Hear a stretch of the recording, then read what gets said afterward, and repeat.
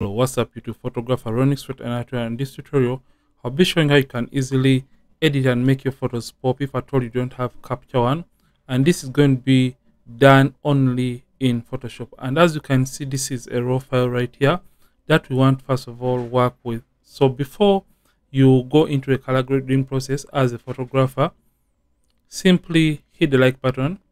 And like I am saying, before you proceed as a photographer, always make sure to get the light and contrast issues regarding your image right or correct.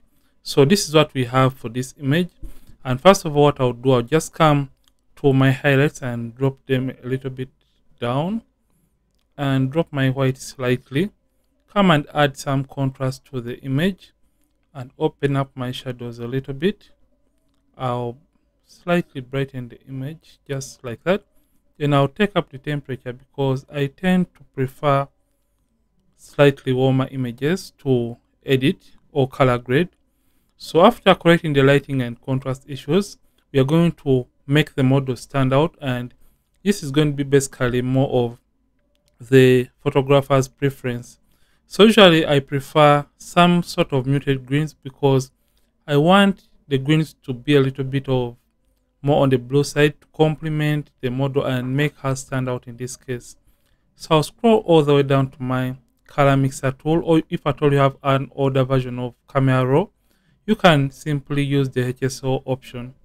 So for my case, I'll just come to my hues right here first of all, and hue is basically changing a given color. So if at all I want to change the greens, I'll simply play around with the slider and you can see the greens are going to be changing.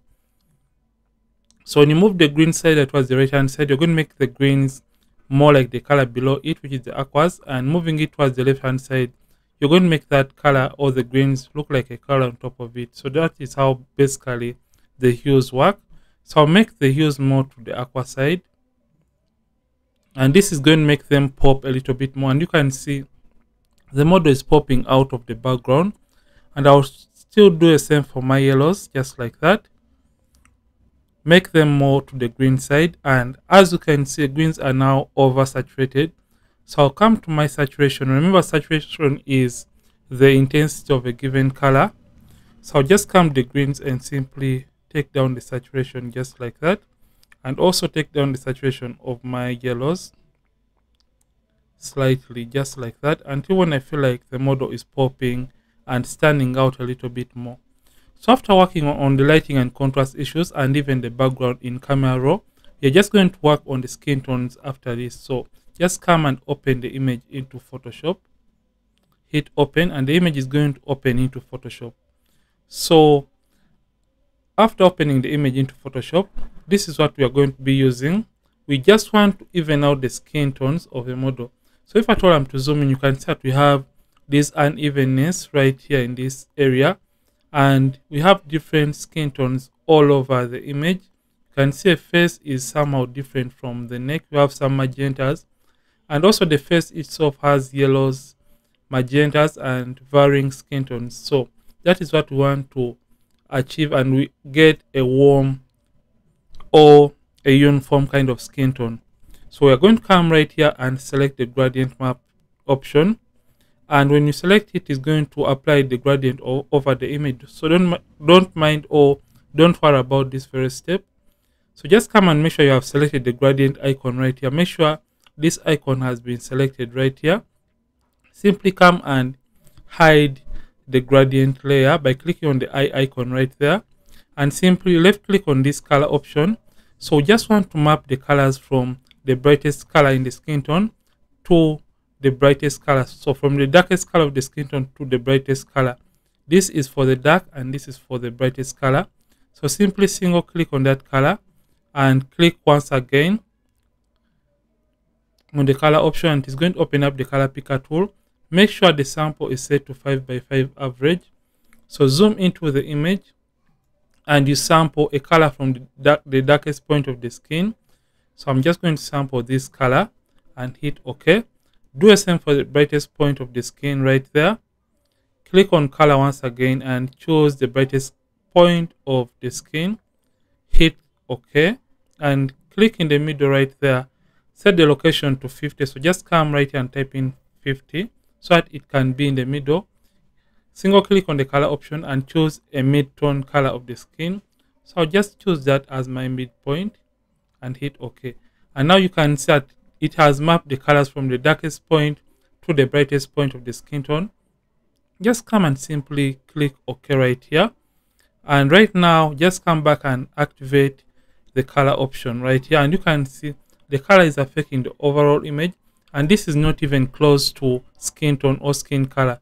Just come and change the blend mode from normal and change it all the way down to color right there. And you can see it is a little bit more contrasty than it was initially before.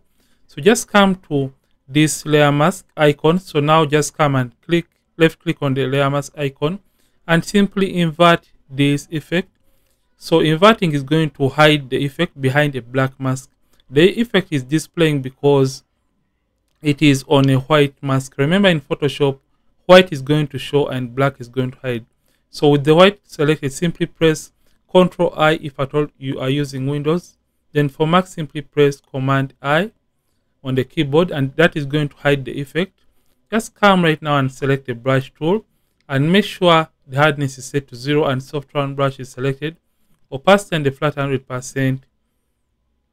And if at all the brush is showing a plus icon, simply click on the caps lock key right there.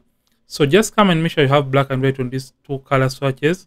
Or you can reset by pressing D on the keyboard to change these colors to black and white, and make sure white is the foreground color, and you can switch that using this arrow key right there.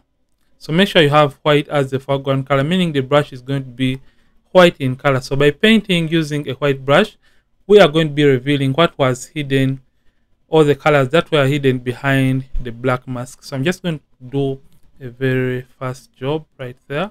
So don't mind if at all you paint extras, because I'll be showing you how you can erase or paint away the extras you may have painted regarding the color grading process.